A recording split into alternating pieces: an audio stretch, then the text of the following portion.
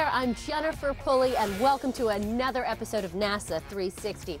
On today's program, we're going to be talking a lot about alternative energy sources and how our current way of generating energy is negatively affecting the Earth. Now, unless you've been living in a cave somewhere, maybe you're living under a rock, you've probably heard tons of talk recently about the changing weather patterns in our world. You know, like global warming. Get this, right now, right this very minute, scientists from around the world are keeping their eyes on satellite data that shows growing trends of warming.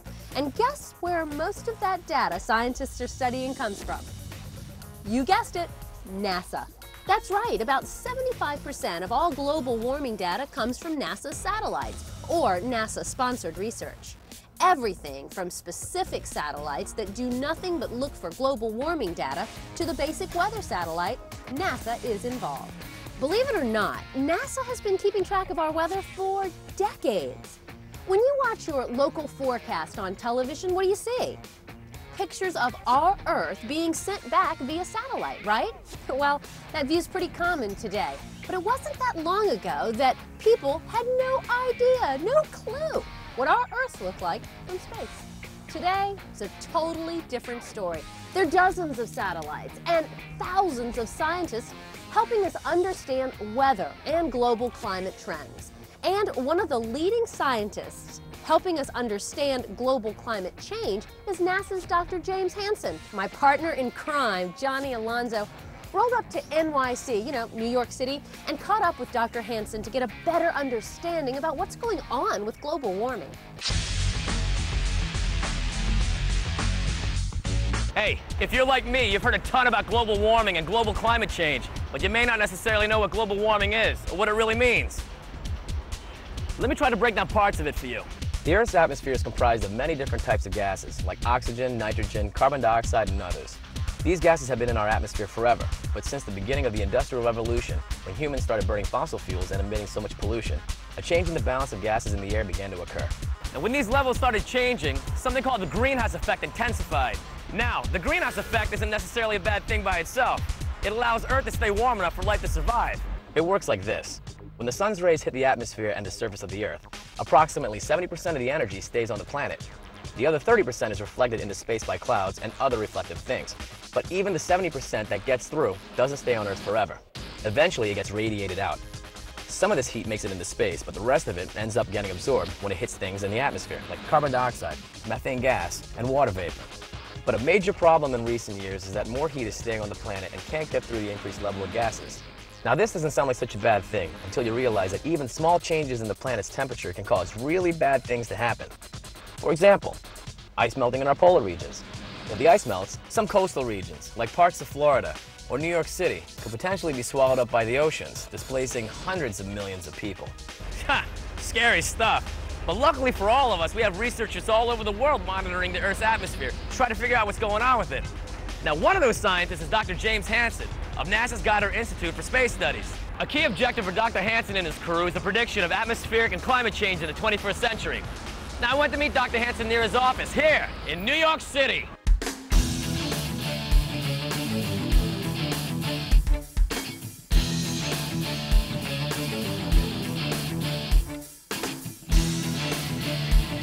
Dr. Hansen's office is located just above the famous Tom's Diner from the Seinfeld show, but I spoke with him on the campus of Columbia University.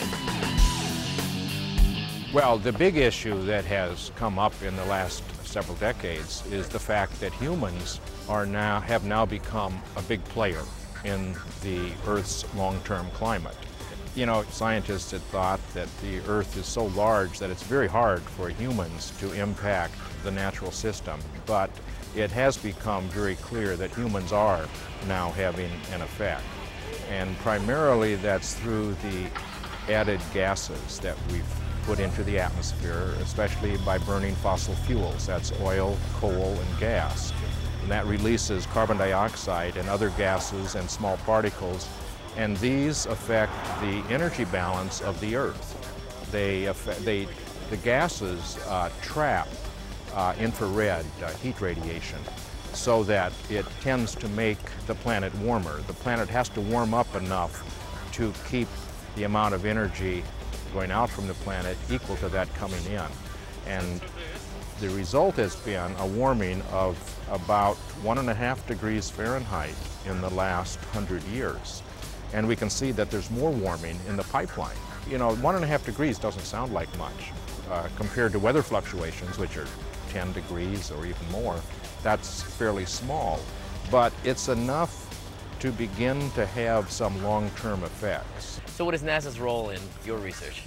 Well, it's natural that the home planet is a place that NASA has been looking at from space for a long time. For example, it's just a remarkable satellite that was launched a few years ago called GRACE. It's the gravity satellite. It measures the gravity field of the Earth with such a high precision that we can see the change in the mass of the Greenland ice sheet or the Antarctic ice sheet and other things. Well, what we see is that sea level is now going up at about 3.5 centimeters per decade, which is, you know, in a century would be about so much. That's more than a nuisance, but the danger is that it could get to be much larger than that. If we keep adding more and more greenhouse gases to the atmosphere, the rate of melt will increase to the point that the ice sheet begins to collapse. And if that happens, sea level could go up several meters, which would be a worldwide disaster. Therefore, we need to figure out how these ice sheets work, and we need to figure out how much warming they can stand before they begin to collapse. That's the kind of thing which we can study with the kind of measurements that NASA is making. Can we stop this process, or can we stop global warming? Can we at least slow it down? Yeah, we can do it. We could even stop it, not just slow it down, but it's not easy. Right now, the planet is out of energy balance with space because of these added greenhouse gases. So if we wanted this planet to stop warming up, if we wanted the Arctic ice to stop melting anymore, then we would have to restore this energy balance. Now, we could do that.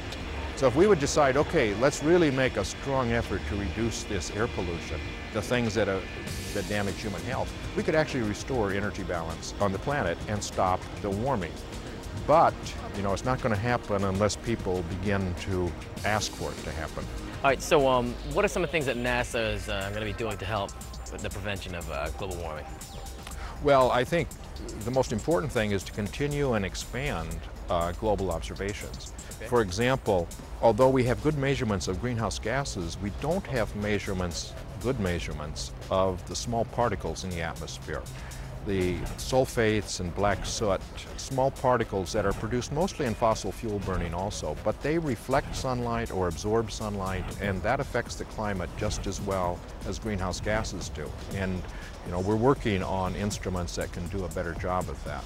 But we also need to continue measurements such as the gravity satellite measurements of the ice sheets, because it's very critical to understand how much warming they can stand before they begin to collapse. So we have to keep our eye on the planet Earth and really see what's happening. Cool. So Dr. Hansen has explained how NASA is helping us recognize what's going on to our Earth. But what can we do to help? Well, we can do small things like use energy-efficient appliances and light bulbs. And we can recycle and seal any areas in our homes, like doors and windows, that allow heat to escape. You can unplug so-called vampire electronics, like cell phone chargers, that suck electricity even when they're not being used. And there are tons of things that we can do every day. We just have to start being smart about it. Other than power plants and industries that put so much pollution in the air, there is one other major source of pollution out there: the car. Cars pump millions of tons of pollution in the air every day, but we gotta get around, right? So what are we gonna do about it? Well, in big cities like here in Manhattan, you can take public transportation, like the subway. Or you can take buses, hybrid cabs. Yo, taxi! You can even bike or walk. But that's not the only thing we can do. How about developing a car that runs completely on alternative fuel, or just electricity? And no, I don't mean one of these little weenie golf cart type cars. I'm talking about a full-fledged sports car that can change the way the world drives today. Later in the show, I'm going to show you a car that is just like that. But first, we're going to dive down to DC to check out an awesome event called the Solar Decathlon. This event is so cool, it may help revolutionize the way the homes of the future are going to be built. Hang tight, guys. You're watching NASA 360.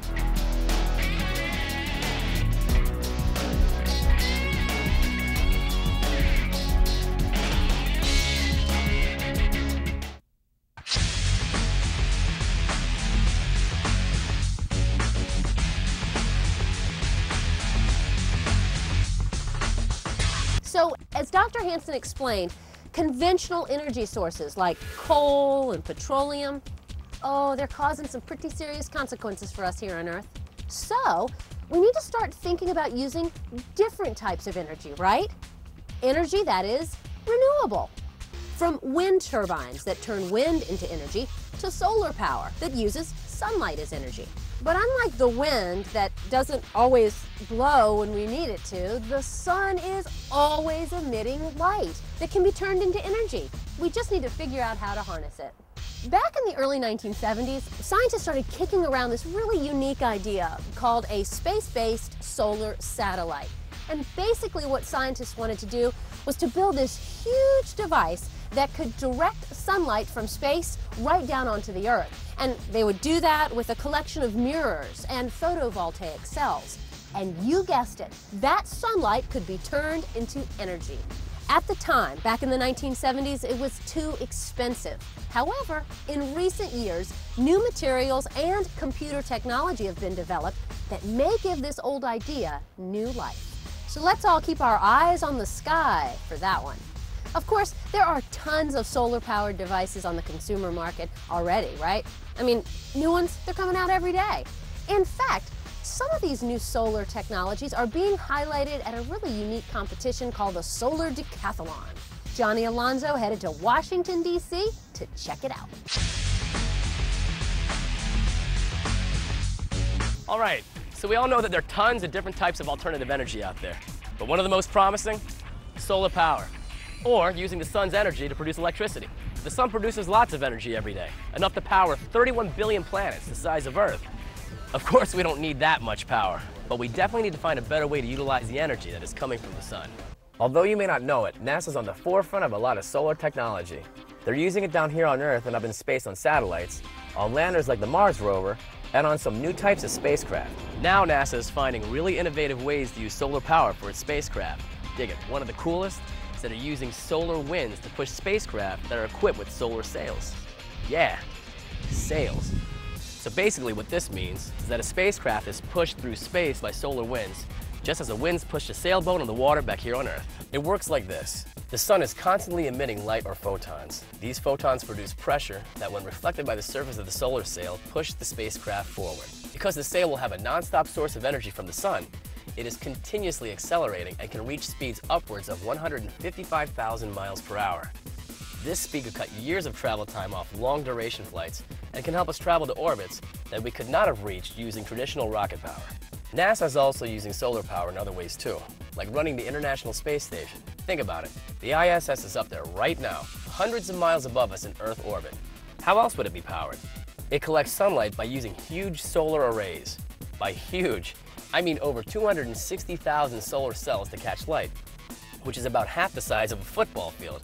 Once it catches the sunlight, it converts it into usable electricity. The electricity runs the entire station, all the computers and equipment, and is also used to create the air the astronauts breathe by splitting water molecules with electricity. So perfecting the use of solar technology in space is a big deal for NASA. NASA has a pretty good grip on solar cells and electricity in space. But how does that help us back here on Earth? There are tons of companies out there right now that are using the same technology that NASA's using to develop solar cells so we can use them in our homes. So you want to know how we can use some of these technologies in our homes? Hey man, you're in luck. I'm here in Washington, D.C. at the National Mall checking out something called the Solar Decathlon. This is a competition consisting of 20 college and university teams to design and operate the most attractive and energy-efficient solar-powered house. So why does a competition like this exist? In our daily lives, we use enormous amounts of energy. The world consumes about 450 quadrillion BTUs of energy each year. Yeah, that's a lot. Right now, about 86% of that comes from burning fossil fuels like petroleum, coal, and natural gas, which are not renewable, and they cause pollutants that can cloud the air. Here in the States, we consume about a quarter of the Earth's energy per year, and about 21% of that is used in our homes. Now, that's a lot of energy. But there are many simple ways that we can learn to save energy.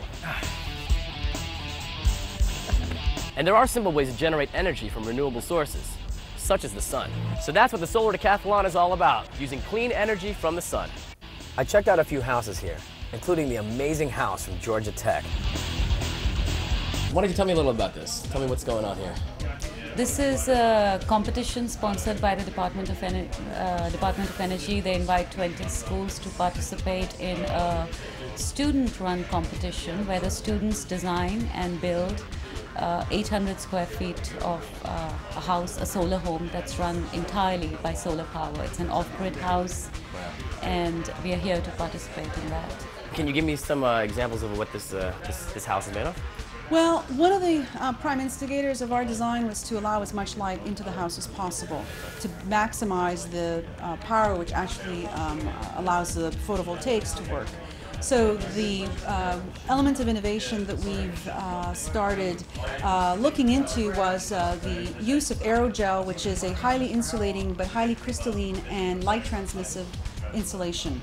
What are photovoltaic cells and how do they work? Well, these are solar cells that capture solar radiation and transfer it to electricity. And you see all the homes, that's what they're required to use. That's the whole premise of this competition. One of our mottos was conventional systems creating an unconventional house. So what you see here in terms of technologies, which if you take a look around the back door, most of the technologies that we've used in this house or brought into this house are off-the-shelf, high-efficiency systems. The key thing that we are trying to bring forward here is that the bang for the buck lies in how you use them over time. So we've spent a lot of time developing a control system that is that both educates and forces a user to be aware of how these things are being used and to be able to use them at the optimum level, because that's what makes an efficient house.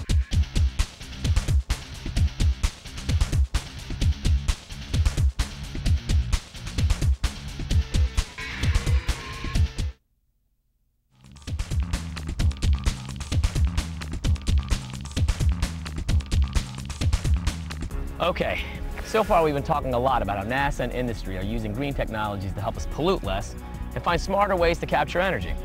The one thing that we haven't really focused in on is once you capture the energy, how do you store it? You know, batteries. NASA's heavily involved in trying to make longer-lasting, durable batteries. Now, the reason's pretty obvious. So we can use these batteries on missions into space. For example, missions like the Mars exploration rovers capture energy from the sun on solar panels, and then store the energy in batteries for use when the sun isn't out. If the batteries don't work, then guess what? The mission's done. NASA's Exploration Technology Development Program planners are also interested in the development of batteries for such things as human-rated missions to such places as the Moon or Mars. So these batteries have got to be the best because they're going to be used from everything from astronaut tools to human habitats. So a ton of work is going into battery research at NASA. Now, NASA's research eventually will trickle down to be available publicly for future use. Now, luckily for all of us, scientists and engineers from all over the world have made awesome improvements in battery technology. One of the most important, lithium-ion batteries. These batteries are great because they last longer and are more dependable and lighter than traditional batteries. Today you can find these batteries everywhere, including in objects we use every day, like our laptop and cell phone. Another place that lithium-ion batteries are showing up are in cars. That's right, there are tons of car designers out there that are using it as their primary drive system. No gas, no oil, no toxic emissions, just clean electricity. One of these designers is my buddy Ian Wright. Ian has designed an incredible electric car called the Wrightspeed X1. This car is no joke.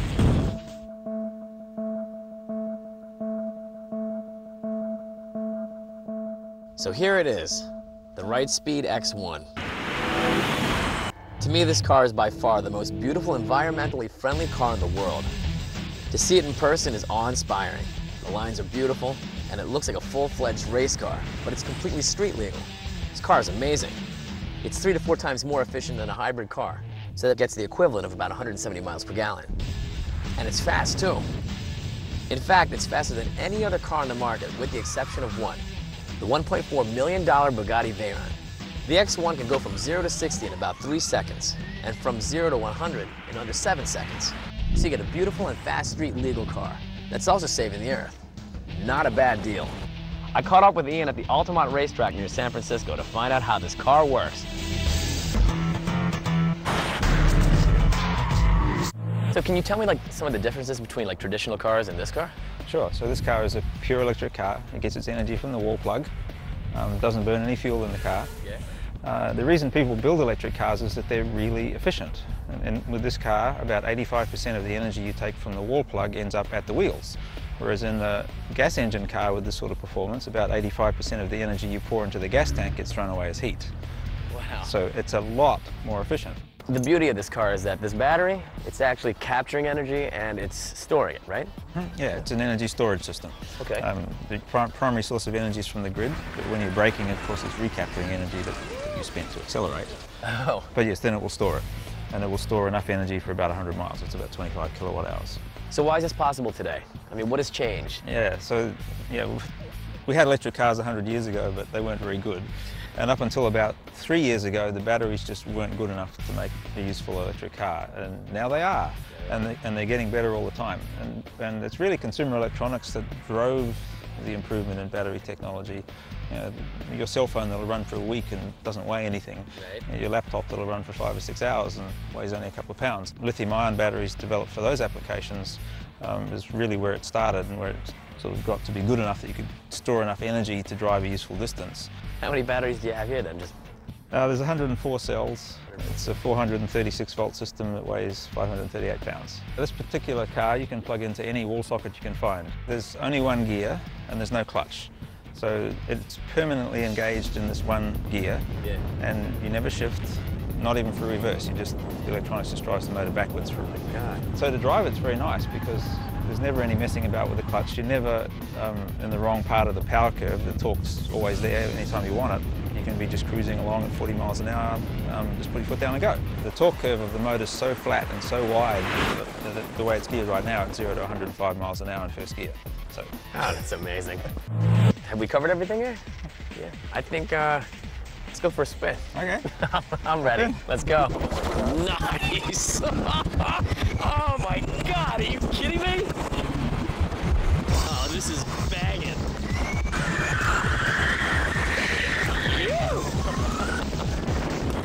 Right up to the wall. Dude, you are insane. That's a 360. I need one of these things. Oh yeah.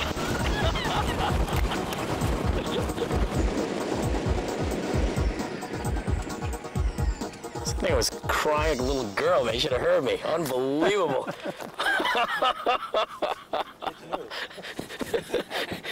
He's got like this great commentary. I'm like, ah! All right, so that was pretty awesome, wasn't it? Sure is gonna be hard getting back into my car after riding in that thing. Anyway, in this episode we've learned that NASA and others are working very hard to create new technologies to help better our world. But I hope we've also shown you that we just can't rely on the government or companies to keep making changes for us. That we've got to take responsibility in our lives and make changes in the world too. Hey, there's an old saying. The Stone Age didn't end because there weren't enough stones. It ended because people started using their brains to better their world. And so should we. Start using our brains to change our world. Hey, that's a wrap. I'm Johnny Alonso. I'll see you next time on NASA 360.